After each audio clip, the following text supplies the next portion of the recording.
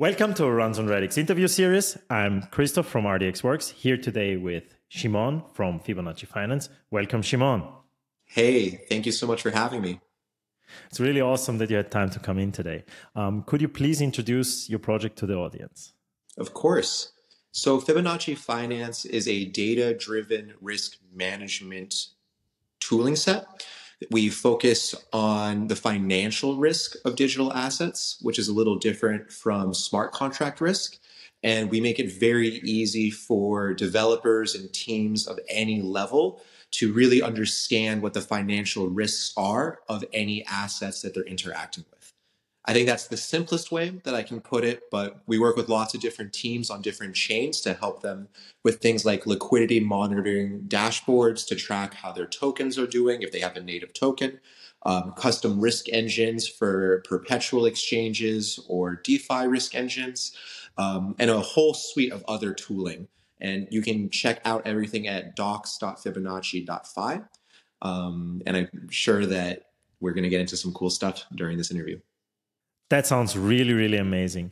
I always like it when projects are making DeFi and Web3 as a whole much more accessible for users. So could you give an overview how your integration on Radix will work? We were able to integrate the major assets that are live post-Babylon into our suite of APIs. So for those that don't know, APIs are a way to send information very easily. So what we've done is we've taken very complex data of token composition, financial risk metrics for some of the most popular assets that are already live on platforms like Swap.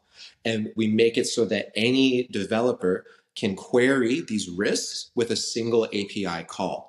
So what this means is that any Radix DeFi project will be able to integrate very advanced financial risk data, which can help with things like liquidations. So, an asset selling on chain can be sometimes sold for a lot less than on a centralized exchange because of something known as slippage.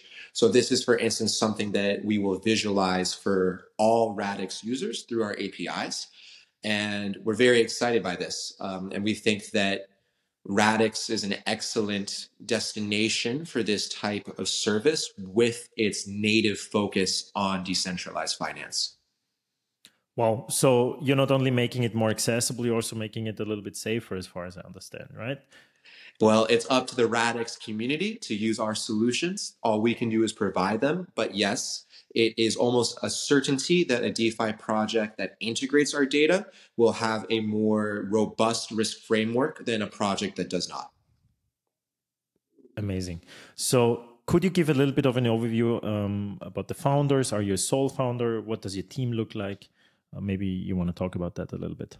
Sure. So right now we are a small team of 3. We are currently fundraising, but we've actually been pretty successful at getting clients and grants and are just kind of self-sustaining for now. My co-founder is named Samyar. He has a background in international business and finance. I have more of a background in political economy. And he and I have been working together on lots of different projects for almost 6 years now. We previously built a DeFi project on Solana before this, where we learned firsthand how important financial risk management is, especially because there was some, let's say, shakiness on Solana last year. We realized that what was unique about our previous project was our risk engine, which was the most advanced on Solana at the time.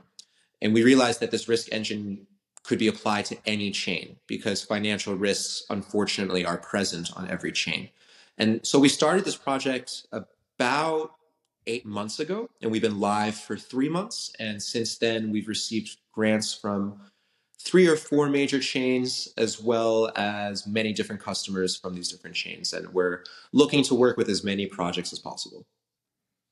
All really, really interesting and exciting news. So could you give us an outlook on when you're going to integrate with Radix? When is the dApp going to be live, or when is your project going to be live, and maybe some alpha for our audience? Well, I hope that we're live at the time that this interview is being released into the world. And if so, you'll be able to check at docs.fibonacci.fi.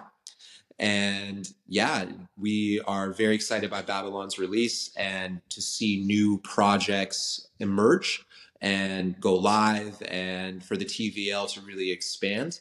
And we will be closely monitoring new tokens that enter the Radix ecosystem, and we'll be adding them to the risk metrics as well, given sufficient liquidity. Sounds awesome. So I think that's it for today. I'm Christoph from RDX Works, here with Shimon from Fibonacci Finance. See you next time. Thank you so much for having me. Bye. Thank you.